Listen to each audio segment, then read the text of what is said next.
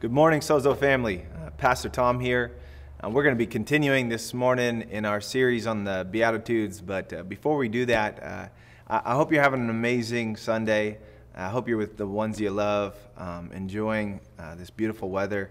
I do encourage you, if as you're watching online, to go ahead and go to the website and fill out the connection card there. Let us know that you're watching, or maybe you're watching on YouTube. Just make a comment. Just wherever you're watching from. We've got people watching from all over the place. Go ahead and like and share. If you're on Facebook, share so that we can reach, this message reaches as much people as possible. I'm also excited, maybe your kids are doing schooling from home. My kids are doing the SOZO Learning Center, but they started school this week. I'm so excited. I'm excited to get back to some kind of routine that involves me having some time to work by myself. So anyways, we're in an amazing series right now. If you have your Bibles, go ahead and turn to Matthew chapter 5. I'm going to read a verse out of chapter 4 before 5, but we're going to spend most of our time in chapter 5. Matthew chapter 5. Well, I want to pray before we get started. So would you pray with me? Father God, we love you and we thank you so much for your word. It is a light unto our feet. And so we ask that you would guide us this morning by your word, that it would be rhema, that you would bring it alive to us, that you would speak life to us this morning. We ask that you would give us your heart, that we would be one in heart with you, one in spirit with you. And we ask this in Jesus' name. Amen.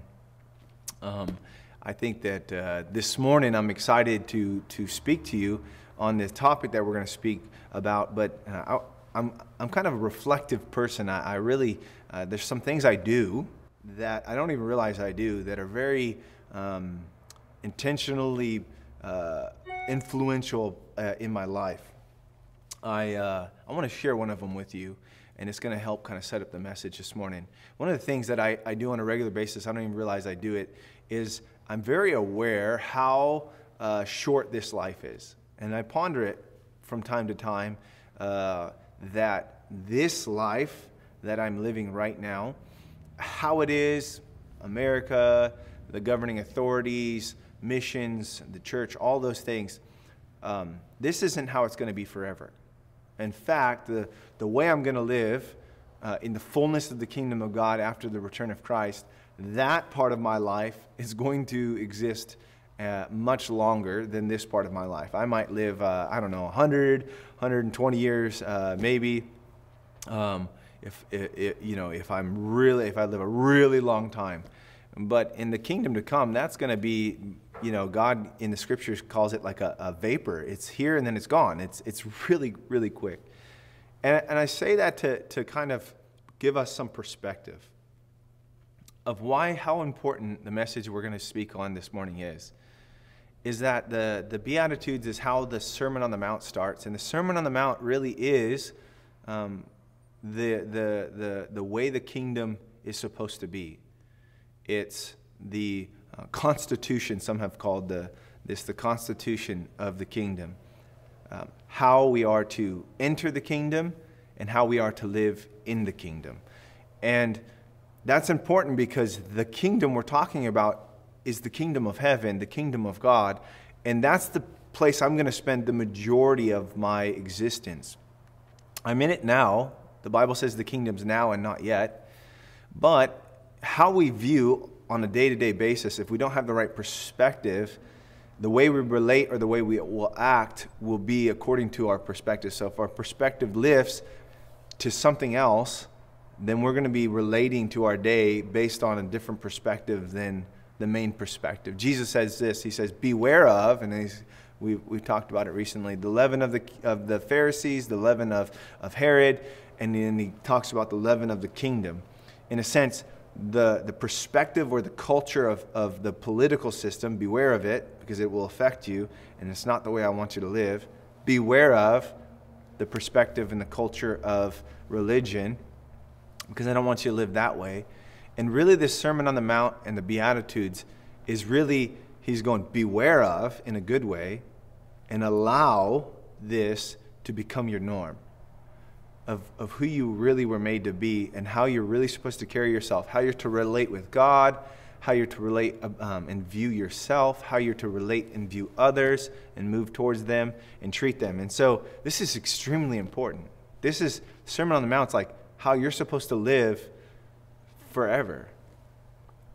And I'm a football coach. I've played football and coached footballs in different seasons of my life. And one of the things I found is I played for some really amazing teams and coached some great teams.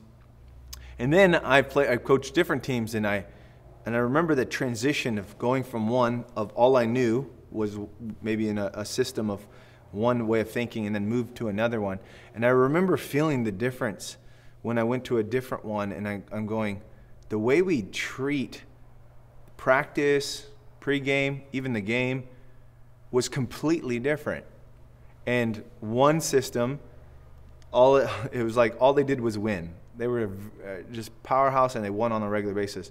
And then this other system, it was like it was good just to not lose more games than you won. It wasn't about having an undefeated season. It wasn't any of that. It was just really, let's not get beat too bad, and if we do that, we'll be good. And I was like, well, I was just very introspective, very watching, kind of going, what's the difference? And one of the things I watched was the difference in how they treated practice and pregame and the game. And how they treated the practice and the pregame really determined how well the game went. One treated it like as if it was the same. The intensity, the energy, the excitement for practice and pregame was near the same as the game. And it made that like everything was very natural when it came to the game. Then this other group, it was like the practice was kind of like, oh, let's not practice too hard lest we get injured. The truth is that team had more injuries than the other team. And in fact, it took to like the third quarter before they actually started going and could move at the speed of the game. And so by that time, it was too late to catch up. The other team had already racked up so much on the scoreboard. They started catching up, but they couldn't catch up enough, and they would just lose on a regular basis. And I see that as believers sometimes we treat our lives, our day-to-day lives, differently than how we should.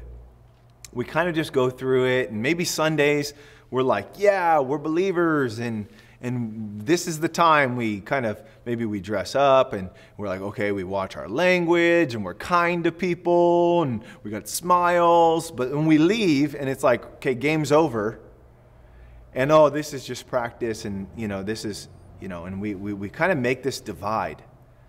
And what I see is kind of like that team who lost on a regular basis. Your life is being like, you're getting beat up, and things are difficult, and you're going like, how come God isn't, how he is on Sunday, how joyful and how wonderful things feel. I don't feel like that on Wednesday. And I hope you catch what I'm saying, is the Sermon on the Mount is like how we should act at all the time. Not on Sundays, but every moment of every day. This is who we're supposed to be. And if we will allow this to become our new normal, if we allow this to become the culture, become the ethics, become the way that we live our lives on a regular basis, really what's going to happen is we're going to fulfill Jesus' prayer where he says, may it be on earth as it is in heaven. Our Father who art in heaven, hallowed be thy name. Your kingdom come, your will be done on earth as it is in heaven. Jesus said to his disciples and to those asking the question, how will we know when the kingdom come? Will it come from here or there? And he says, the kingdom is within you. That's where it starts. And this is really the way the kingdom starts, is how we allow it to affect us inwardly, and it begins to affect everything because of how it works outwardly. And so I encourage you to read the Sermon on the Mount. The Sermon on the Mount, for some of you, you've been believers a long time, and you're out Sermon on the Mount. Yeah, we know Matthew chapter 5 through 7, and blah, blah, blah. Some of you are new believers, and you're like, Sermon on the Mount, what? The Sermon on the Mount is kind of like Jesus launching his ministry, and it's kind of his platform for his ministry, or for the kingdom that he's proclaiming has come. Really, it starts in I think it's best to view the starting of it. Yes, Matthew chapter 5, this is the start of it, But it's kind of like he makes a statement in chapter 4 that chapter 5 through 7 is saying, here's what that statement looks like played out, okay? And this is the statement. Matthew chapter 4, verse 17. Jesus goes about and he begins to preach. And this is his first public ministry. He begins to preach. And he says this, repent, for the kingdom of heaven is at hand. All of Israel is waiting for the kingdom of God to arrive, or the kingdom of heaven to come. And Jesus says it's at hand, it's arrived. And many would say the kingdom is now and not yet. It has arrived, and in the fullness of it, in a sense, the inauguration of Jesus taking his position over all things is coming, but he's actually established it now. And so he says to repent. The biggest statement there I want you to catch is repent, because something has come. The kingdom has come. God is arriving, so get ready for his arrival. Okay? So repent, the word to repent is to change. To change your mind, change how you live, change your ethics, change your culture, change. And get in line with what God says is his ethics and his culture and his ways. And so the Sermon on the Mount, starting with the Beatitudes, is really what God thinks it should be like. And he says to change from how you've been doing it to this. So the Sermon on the Mount is kind of like, this is what repentance looks like. Here's what you should change to. Okay? That's super important. If this life that you're living right now is really pregame or practice and preparation for what's to come, then this is the playbook. You should really have this in your heart. This is what God's looking down and actually giving the Spirit of God to conform us into. That we would act and move, and God saying, this is how I am. And here's how I want to make my kids. And so I believe that the Beatitudes is kind of, we got to view it two ways, because it's really how Jesus, the Beatitudes is kind of how Jesus conducted himself and how he carried himself and who he was. It says there's a blessing and the result of, because we acted like this, here's the reward of that. But I really believe there's the how we enter, but then also how we live. Because Jesus never had to repent when he says to us, repent. So there is a part of entering, of changing this direction to this direction. Jesus just got to live in that way on a regular basis. He didn't have to change how he was living just because he always lived that way. But he's inviting us to examine his life so we can live the way he lives. And he's like, let me just, in a sermon, give you how it should be. Moses goes up on a mountain and he gives the law. And Jesus, being like a Moses, goes up on a mountain. That's why we call it Sermon on the Mount. He sits up, he climbs up a mountain, sits down, his followers gather, like Moses up on a mountain, gathering the law from God. They're gathering the law from Jesus. He's a Moses type, he's saying, and greater than. And it's actually broke up into 5 teachings. So we have that same, very, very reflective to the book of Matthew is broken up in that way to kind of mirror Moses' 5 books of the law. So I want to take a moment and I want to show you now the verse that we're going to be on. And I want to look at it to how what we're supposed to catch out of the Beatitudes. So the first part of the first part of the verse there in the beginning of the Sermon on the Mount is verse 3 in chapter 5. I want you to see what he says. He says that. Can I stop you right there and just pick it up right where you start reading that verse? So I'm going to go. So there in verse 3, he starts with these blessings. He says, "Blessed are the poor in spirit, for theirs is the kingdom of heaven." It's funny, if you look at the Sermon on the Mount and the Beatitudes specifically, it starts with that statement and it's repetitive. It ends, the Sermon on the Beatitudes ends with that same statement, and theirs is the kingdom. So it starts with that, blessed are those who are poor in spirit, for theirs is the kingdom. And then it ends and it says, blessed are those, and then he says, for theirs is the kingdom. And so it's kind of like this wrapping it up as the blessings. So we're blessed when we're poor in spirit, and Pastor Gary did an amazing job. If you missed that message, you can watch last week's message on our YouTube and on our Facebook. But really the idea is that no one's saying that being poor in spirit is good in the sense of like that's something to long after. I want to be poor in spirit. I want to really, I want to be spiritually immature. He's not saying that. To enter the kingdom and a way of the kingdom is that we're always in recognition of our need for God who's rich in spirit. That in separation from God, we're poor. God is rich and we're poor, so we're in desperate need for Him. And so a way of the kingdom is to always, on a regular basis, be aware of our desperate need for God. Jesus says, I am the vine, you are the branches. Apart from me, you could do no good work, right? No, you could bear no fruit. We need Him. Okay, John 6:63 says, the Holy Spirit produces eternal life. Human effort is useless. That we need God. We're in a desperate need. And so we want to always be aware of our need of Him. So in a sense, we're aware of our poverty and desperate need for God. Okay, and the fact is the more we get of Him, the more we realize we can have of Him and that we need. There's even more. There's a book from Randy Clark called There Is More. And that's the discovery all of us are on, is this huge, vast God and how much He really wants to share with us. And there is really more. And so we're always in this position of going, oh my gosh, Jesus, I need you. Father, I need you. Without you, I'm nothing. There's no life apart from you.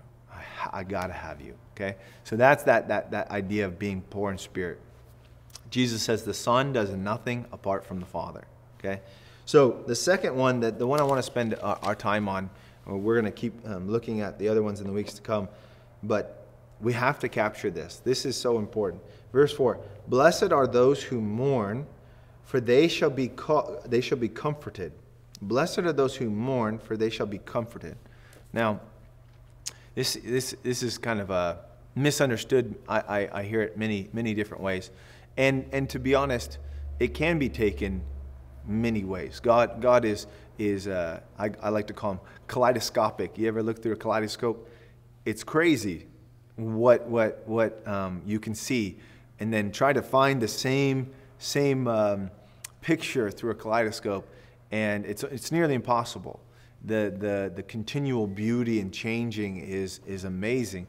And I've discovered that in my walk with God, is that He's kaleidoscopic. He is holy. That's a constant. But my recognition of the continual layeredness and the vastness of His holiness, that is continually changingly amazing. Okay? So I'm amazed on a regular basis by His beauty. And so this verse can be taken in several different ways, and it has many layers. But like I said, there's a way that the way I enter, I can't come into the kingdom without an awareness, in that verse 3, an awareness of my need for God. That Jesus says, I am the way, the truth, and the life. None come to the Father but by me. That I am in need of the Father, and the only way to Him is through Jesus. So I am in desperate need. I am poor in spirit. I need you, God. So it's the way we enter the kingdom, but it's also that continual way that we stay in the kingdom. We don't become too proud and too... It says that John the Baptist came and he preached. He says, I'm one in the wilderness saying, make straight, right? The verse that he's quoting, he talks about making valleys, low places, high, up, flat, to make a straight way for the coming of the Lord. Jesus doesn't walk on crooked paths. He's a highway of holiness, okay? And so John is making straight His path. The things that are low come up. And the things that are high come down. If we're proud, He brings us low. If we have a very low, too low, in the sense, I'm just a piece of garbage, and why would God ever love me? And I'm too far from. Grace brings us up. And He says, yeah, but by the grace of God. Okay, so He'll bring us up to make things straight, level place for the Lord to walk. And so This is something that we have to capture. He says, when we mourn. First, I believe it's a way that we enter the kingdom, but I also believe it's a continual way that we stay in the kingdom. Going back to that I think that's all the Beatitudes. So this is God. We have to ask the questions: what does God mourn at? I want us to. This is not what do we mourn at? No. There's always the higher question. The better question is, what makes God mourn? And I'm going to look at some verses that we see in the scriptures. Many places in the scriptures that we see God takes compassion, or he weeps, or we're going to see what moves his heart. But what moves his heart should move our heart. And here's what I want to say, is one of the things that grieves God is sin. Why? Because it separates us from God. God is holy. And so he's not mixing with unholiness. So we enter the kingdom through Jesus Christ, his atoning work on the cross, basically, let's say his blood, that makes us white as snow. It's an imagery of holiness. So he has made us holy. And so now we can commune with a holy God. So the blood is holy. As we pass through the blood, as Israel did in the Passover story, the blood makes us holy. We can commune now with a holy God. So we enter in a certain way. And one of the things that we get to over time develop is this connection and this communion with God. And here's what it is. The Bible says that God wants to relate to us as Father, but also as bridegroom, as our husband. And Jesus says, I no longer call you servants or slaves, but I call you friend, because I've revealed the plans. So this is an imagery of friendship as a father, but also as a bride, is that if you spend enough time with him, he'll share his heart with you. And the idea is that I want to spend enough time with God that I would understand what makes him mourn. What makes God mourn? If I understand that God made this earth for something, and partly what makes him mourn is that it's actually not actually being related to and with and being lived out the way he created it to be. Now, I know the potential of my children, and when they act a certain way, it grieves me because I know what they could be. I know what they were really made for. God, part of what Jesus mourns at and what the Father mourns at is he knows where we're heading and what we're made for. Okay? So if I capture that God actually mourns over me when I'm off in sin, because he knows he made me for more than that. He made me for life and joy and peace. And those sin, it steals all of those things from me. It leads to death. And he's like, I made you for life, not death. And so if I capture my Father's heart, and I capture what really moves his heart, what mourns him, it would mourn me. I'm in this. Been married for 13 years, and with my wife, I want to, because I love her and I'm close enough. I know what makes her excited or joyful or happy, and I know what mourns her. And so the Bible says in Hebrews, or in Romans actually, Romans chapter 12, verse 15, he says, rejoice with those who rejoice and weep with those who weep. And I'm just like, first and foremost, God. What does God rejoice over? I'm his child. I want to mirror him. I'm his bride, and I want to be equally yoked. I want to be like him. And so what does he rejoice at? I want to rejoice at that. What makes him weep? I want to weep at that. Okay? I want to capture his heart, and I want to become one with him. That was Jesus' prayer in John 17. May we be one. As Father, he says, Father, as we're one, may we be one, and may they be one with us. And so if we're one, I'll possess his heart. And when he rejoices, when love wins, he rejoices. When there's injustice, he weeps. When things are less than he made them to be, his heart mourns. But when we respond to bring the kingdom into play, into that place, and bring it up, he rejoices. So we want to possess his heart. He says, you're blessed when you capture your Father's heart and you mourn at what he mourns at. He said, oh, you'll be comforted. And so to repent, to come into the kingdom, is to recognize my desperate need, my poverty, but also I think about Jonah and Nineveh. Jonah gives a message about a current coming of judgment, and they repent and they show it with mourning. Sackcloth and they mourn.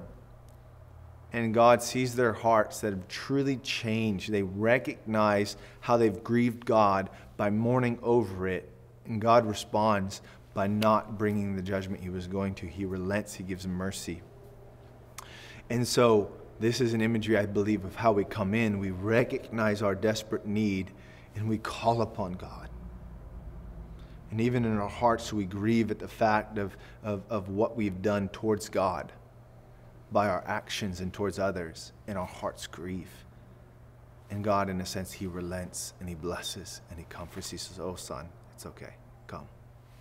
So I think it's how we enter the kingdom, but also now I'm not on a regular basis thinking about my sin, but the Holy Spirit made me aware of what my sin does, and so I mourn because the Spirit gave me the heart of the Father to understand what it really is and what it's worth and what it's done. So I weep, I mourn at my actions, and I change them. But now in the kingdom, I'm not on a constant awareness of sin because I've turned away from it. So now my awareness is, Father, what's on your heart? Sometimes it's good, but sometimes it's not. He's like, look at that injustice. I remember going to Burkina Faso for the first time and seeing poverty, seeing a community who had a well, but a part had broken, and for years, everything except a part that cost less than $100 was there. So they walked miles to get dirty water. They were drinking dirty water. Fresh water was $70 away, in a sense. For the whole village to have water on a regular basis, it was $70 for one part. And they said, we've been raising and saving money for the last 2 years, and we think in the next year we can do it. And I was like, I'm pretty sure I got $70. I was only like 21 years old, and I'm like, I can spare $70. But a whole community couldn't. And that grieved me. I mourned at that, and then I responded. And so I think that's when a picture of just one moment in my life, and I know you've had those moments as well. If we were to see someone batter a child, just batter a 6-year-old child, let's say, your heart would move, you would be mourned. No, this is not right. When we see photos of disasters, when we see children and women and men who have gone through something, their homes have been ripped apart or burned down, and maybe the fires in California, whatever it is, and our hearts are moved and go, that's terrible. Why? Because that's God's heart. God's going, that's terrible. When someone's in sin, whether it's sexual sin, I know I have friends that are believers who tell me that they have friends that I have one event that when Donald Trump got elected 4 years ago, and on the day after his election, a friend of mine who's a believer was sad. And they were sad because they were worried for their homosexual friends. And they were worried for how they were feeling. And I'm like, listen, you're mourning, but not what God's mourning. See, we have the things we mourn over, but are they the things that God mourns over? God's not mourning over their worriness about Donald Trump. He's mourning over the fact that they are living in a constant state of sin that shall lead to death and separate them from a good, loving God forever. He mourns at that. So this person thinks they're doing good by mourning with their homosexual friends who are on a destination for death and hell forever. I'm like, that grieves me that you're grieving over that. What you need to grieve over is their current separation from a loving God. That's what you need to grieve over.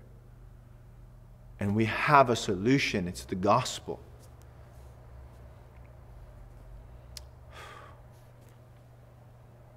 Do we grieve over the fact that thousands of babies are aborted on a regular basis? Do we grieve at the fact that there is genocide around the earth? Do we grieve at the things that God grieves at? Do we grieve at the fact that there's billions of people who've never heard the gospel, who don't know the true, genuine love of God who's been displayed upon the cross? It's not been shared with them. Do we grieve? Do we mourn? And are we moved to action by the Spirit of God who has shown us the Father's heart? Are we grieved? Or do we just go about our day? That's why I'm saying this is important, that we have perspective. We just go about our day. We're just only concerned about our little sphere and how happy we are and what we're eating for dinner or this or that. And we haven't caught for a moment what's on God's heart.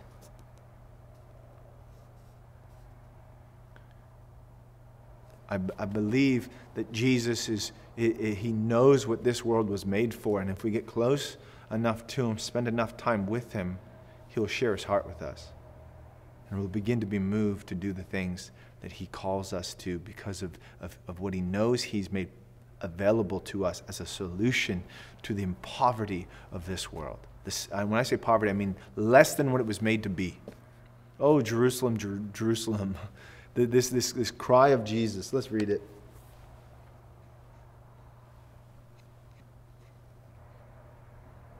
It's in Matthew 23, verse 37. Jesus says, Jerusalem, Jerusalem, he who killed the prophets and stoned those who are sent to her, how often I've wanted to gather your children together, as in the way a hen gathers her chicks under her wings, but you were unwilling. His heart, weeping over Jerusalem. He knows what He wants to do. He knows what He shall do one day, and gathering under to deliver and to rescue. The angel tells Mary and Joseph to name Jesus, to name your child Jesus, for He will save His people from their sin. The name Jesus is Yeshua, which is Yahweh is salvation, or Yahweh saves. You will name Him Yahweh saves because He will save His people from sin. He's like, I know what I was made for, and I know what you were made for. I have been made to rescue you and deliver you from your current state into your glory. I've come to reveal to you what you were made for. And He weeps because they won't allow Him to. And in fact, they kill Him. And I think some of us have not been comforted because we're grieving, like my friend, over the wrong things. That's not the thing that grieves God. You're grieving over what you think is injustice, and God goes, no, that's the wrong thing to grieve over. Some of you, because of religion, you don't think that you're allowed to feel. You're not allowed to hurt. You're not allowed to. So you lock up your heart and you keep God at a distance. And the scripture says He binds up broken hearts. He longs to comfort you. He's literally called the Comforter. Some of you are parents, and you did your best. You loved your children well, and you weren't perfect, but you worked several jobs to put food on the table and to give them the desires of their hearts. And maybe at this point in the season you're in, your kids don't even want to talk to you, and your heart needs comforting. And there's a God in heaven who relates. His heart mourns over that. He's got children as well that He loves dearly who don't want to talk to Him. He can relate to you. It mourns, it grieves Him, and He wants to comfort you today. But does your heart mourn and grieve at the fact that He's got millions and even billions of children who don't talk to Him? Don't even know He's calling out for them. Maybe your spouse has sinned against you in a grievous way, whether it's adultery or they've done something grievous, and your heart is hurting and you need comfort. There's a Father, there's a God in heaven who can relate. He literally says that Israel has committed adultery by giving themselves to idols, to something other than Him. And He still longs for the ones who've done that to Him to forgive and to draw near. He mourns with you. But do you mourn with His heart? I think about some of you have been betrayed. You're hurting and God wants to comfort. I think about Judas, who with the feet that he walked towards the betrayers of Jesus, the ones who would crucify Him, his feet were just washed by Jesus. His feet are clean because Jesus stooped down and washed his feet. And with those same feet, He went to the ones that would kill Jesus. And Jesus, knowing this, still washes his feet. I have only found that everything that truly, genuinely grieves me in the Spirit of God is because He can relate. Scripture says that He's not a high priest unaware of our suffering. But I want my heart to mourn at the things that mourn His.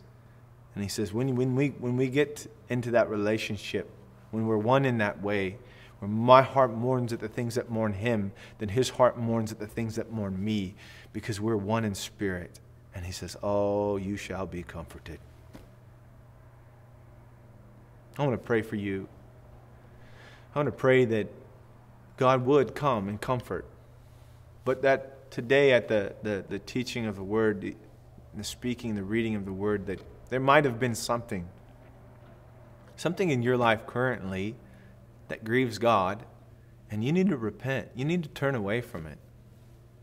An action or behavior, how you're treating others, or how you view Him, or something you're allowing in your life that's stealing and it grieves Him.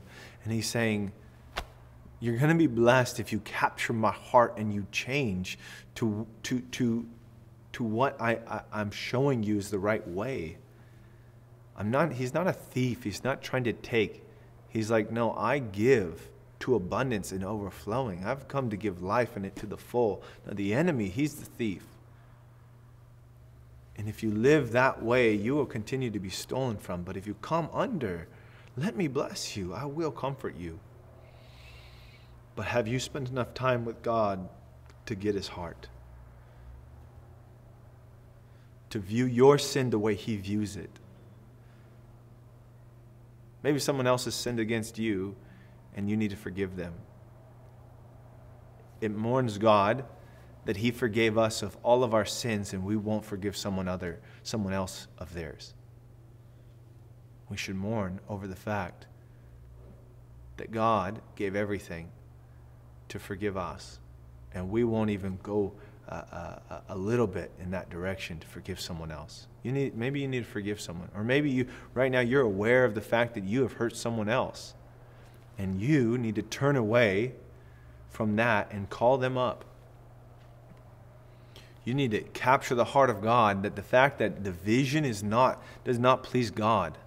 Hatred in your heart towards your brother does not please God. That you would mourn over the fact that you have acted unlike your God in heaven, and you have allowed the bitterness and the hatred in your heart to cause your life to be separated from the ones that you should be connected to as family and friends. On earth as in heaven looks like us being connected in love with one another. So if there's people in your life that you're separated from, I wonder if you'd spend enough time today after I pray to get quiet and kind of ask God, is there something grieving your heart in my life that I need to stop? I need to grieve over and change. Have you allowed the church calls it kind of like sacred and secular. Have you allowed your life to be sacred and secular? You go to church and it's sacred. Oh, we're very holy and all of that on Sunday.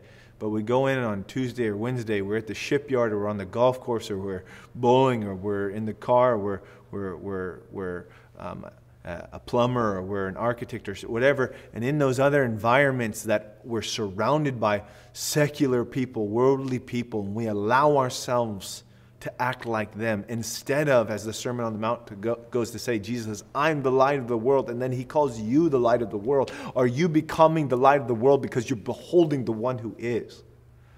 He says, man, Hebrews 12, strip off the things that are tangle you, and so we can run this race. And he says that you would behold Jesus. It's by looking upon him that we can let those things go and not have this sacred and secular, but we would act in every moment of every day with the perspective of the importance of what we were made for. The Sermon on the Mount, the Beatitudes, it's the ways of the kingdom. So I want to pray for you. I want to pray that you would capture the Father's heart. I believe as I look at Matthew 25, Jesus talks about, he says that he comes and he blesses those he calls sheep. He says, for when I was hungry, you gave me something to eat. When I was thirsty, you gave me something to drink. When I was a stranger, you invited me in. When I needed clothes, you clothed me. When I was sick, you came. When I was in prison, you visited. And they said, when did we do this? He said, when you did it for the least of these. In a sense, these are people who caught the heart of God, that he goes, that's not what I made. They are made for more than that. And you caught my heart, and you were moved, and you responded. And when you did it for them, you were doing it for me. You were acting like me for them and towards them. And it's as if you're doing it for me. Will we be those people who are rewarded on that day because we possess the heart of the Father? What grieved him grieved us. And we are moved to action. So I'm going to pray for you. And just bow your head. Turn your hearts and your attention to the Lord. Father, we just invite you into every home, to every car, to wherever someone's listening to this message. We invite you right now. Come by the Spirit of God. And I ask by the Spirit of God you give us your heart. What's on your heart? Would you share your heart with us? If you're joyful right now, what are you rejoicing over?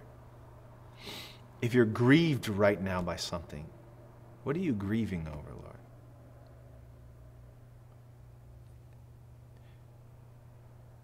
Is there things in our lives that you grieve over? Things that we've allowed in our homes? Ways that we've been treating our parents? Ways we've been treating our kids, our brothers and our sisters, our friends, our coworkers, our bosses? Way we've talked about them behind their back? The way we've schemed? Is there something that we have done that is dishonoring, that grieves your heart?